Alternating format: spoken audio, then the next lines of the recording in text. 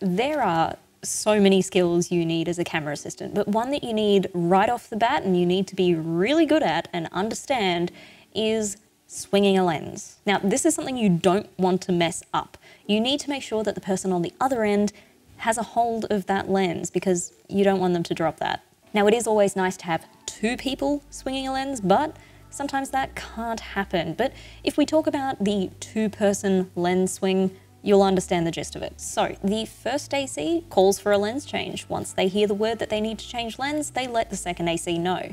Immediately, the second AC will grab the lens case and bring it as close as possible to the camera, because you don't want to be taking something as valuable as a lens out of the case with caps off or whatever you're doing and walk with it quite a distance to get it to the camera. You want everything to be as safe as possible. So keeping it in the case for as long as possible and getting this case as close as possible is key. Meanwhile, the first AC gets ready to remove the lens. So they take the focus wheel away and they get everything off, like the matte box or whatever accessories are attached, so that they can clearly access that lens. But you don't take it off just yet. You need to wait until you get your hands on the new lens so you can swing it over quickly. The less time that the sensor is open to the air, the better, because then you could get a dirty sensor or a damaged sensor, which is even worse. So the second AC pulls the lens out of the case and gets it ready to go. This means removing the caps and holding the lens from the rear element so you can drop it into the AC's, drop it is a bad word, throw it across the room.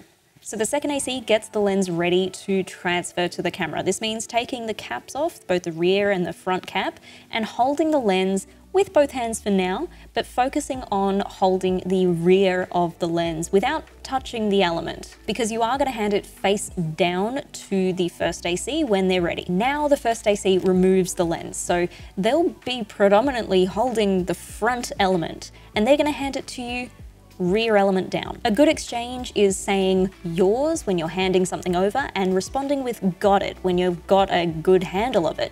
Because if there's not that communication that somebody has a hold of something, it could fall and you could break something. Now, a good AC, if you're continuing the same scene and you need the same exposures, will change the lens accordingly before handing it over to the first AC. So because you've taken note and you've probably done camera reports, you'll know that the lens was at a particular stop.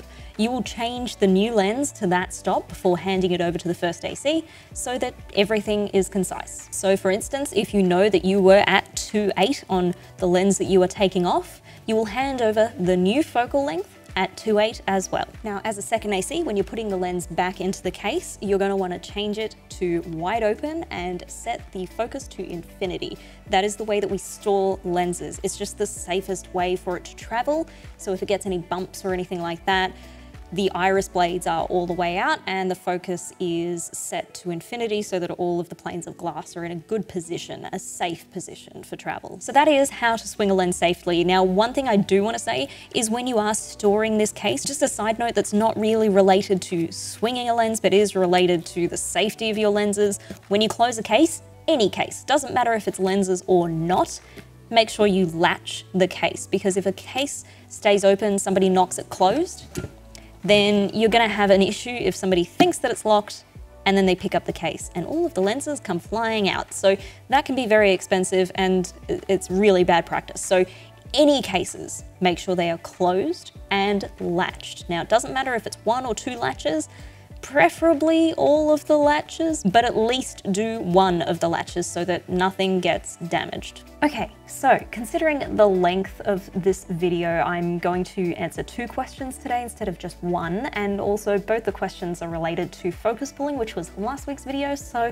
let's just answer 2 questions. The first one I've got here is from Amanda Deary, and Amanda is asking, I've been on some sets where it doesn't seem like the first AC actually measures anything at all and they just tend to rely on the monitor and pull by eye.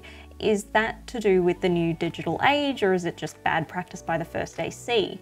Is it standard practice to measure for focus marks on every shot? Or is it just the complicated ones? Now, there's a complicated answer to that one. Yes, pulling from monitors is something relatively new, I guess, to the film industry.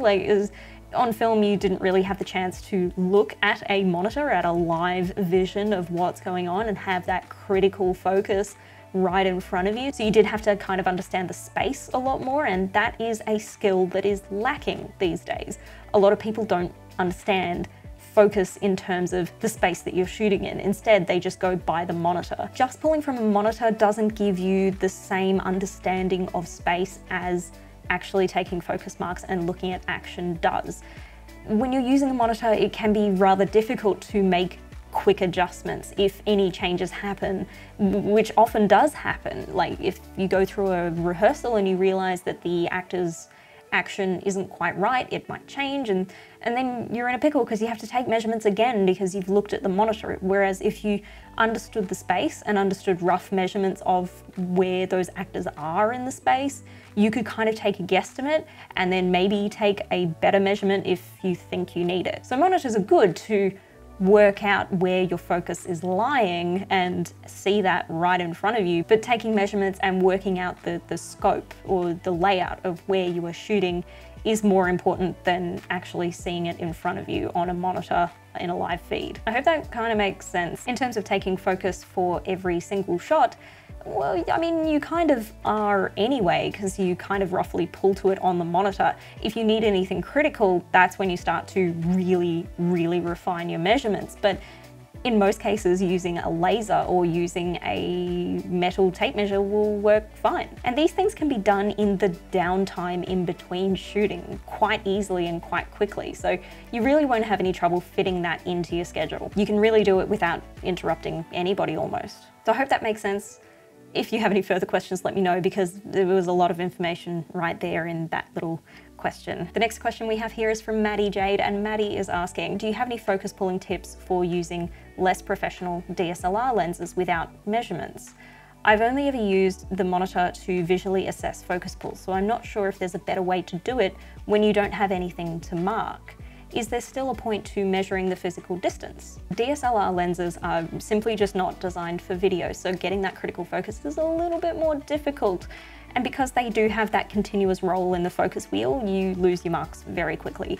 And because there's no external marks on there, unless there's something like the Rokinon Cine lenses, which are kind of like a hybrid between them both, and they have marks and hard stops, you're gonna have a lot of trouble doing that. Now, there are actually focus wheels out there that have mechanical hard stops that you can program in. So you just move this little notch and it will kind of give you a focus range, and then you tighten those off so you've got the hard stops. With those sort of things, you also require getting those little rubber teeth that you put around the lens as well to make those work. But still, those are out there, so there's the option of doing that. But in terms of actually measuring distance, can't really be done with a DSLR lens simply because they just don't have those marks on the barrel, like you said. So you will have to probably use a monitor for that. Anyway, thank you very much for watching this video today. I hope you enjoyed it, and if you did enjoy it, please remember to give it a big fat thumbs up. And if you would like to see more of my face and learn a little bit more about filmmaking in the process, remember to subscribe, and I'll see you later.